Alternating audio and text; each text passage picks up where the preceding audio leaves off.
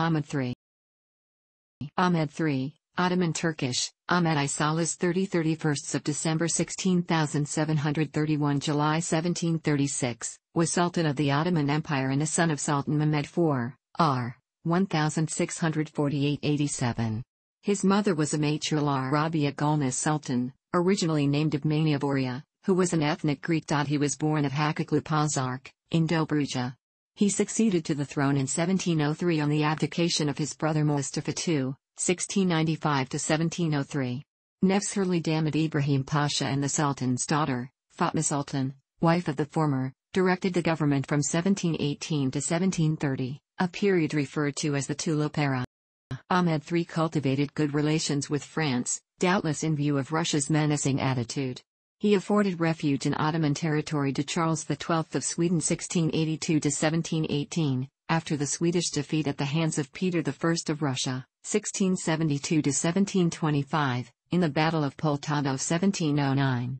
In 1710 Charles XII convinced Sultan Ahmed-i to declare war against Russia, and the Ottoman forces under Baltacı Mehmet Pasha won a major victory at the Battle of Prut. In the aftermath, Russia returned Azov back to the Ottomans, agreed to demolish the fortress of Taganrog and others in the area, and to stop interfering in the affairs of the Polish-Lithuanian Commonwealth.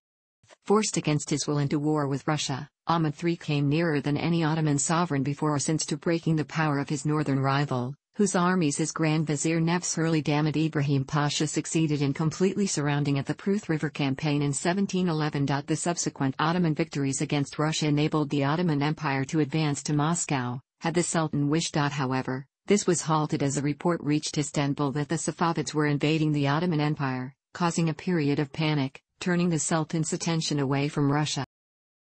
Sultan Ahmed III had become unpopular by reason of the excessive pomp and costly luxury in which he and his principal officers indulged. On September 20, 1730, a mutinous riot of 17 Janissaries, led by the Albanian Patrona Halil, was aided by the citizens as well as the military until it swelled into an insurrection in front of which the Sultan was forced to give up the throne. Ahmed voluntarily led his nephew Mahmud I, 1730–54 to the seat of sovereignty and paid allegiance to him as Sultan of the Empire. He then retired to the Kafs previously occupied by Mahmud and died at Topkapı Palace after 6 years of confinement.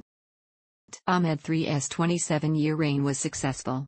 The recovery of Azov and the Morea, and the conquest of part of Persia, managed to counterbalance the Balkan territory ceded to the Habsburg monarchy through the Treaty of Passarowitz, after the Ottoman Empire was defeated in Austro-Turkish War of 1716–18. In 1716, he sent an army of 33,000 men to capture Corfu from the Republic of Venice, but that expedition eventually failed.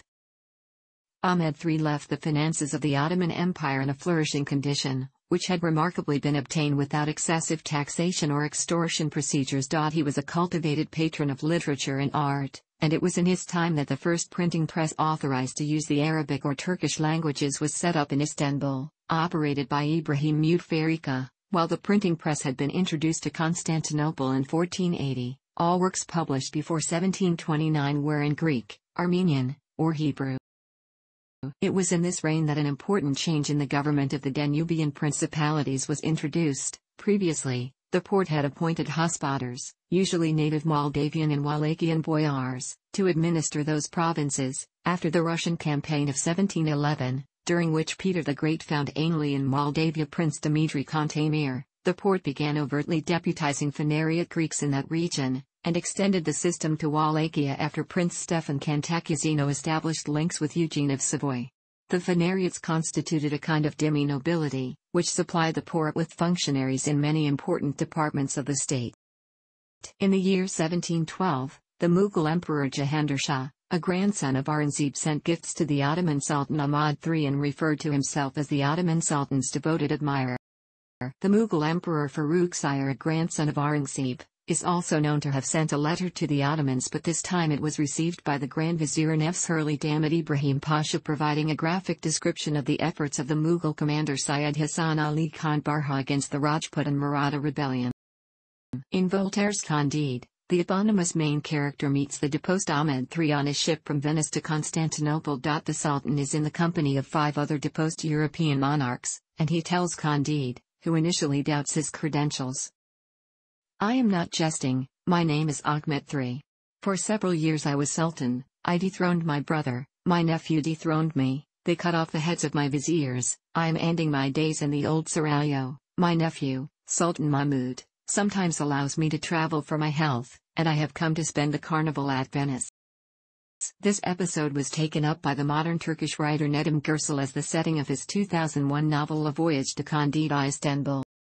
In fact, there is no evidence of the deposed Sultan being allowed to make such foreign travels, nor did Voltaire, or Gürsel, assert that it had any actual historical foundation. Thanks for watching. Don't forget like the video and don't forget to subscribe.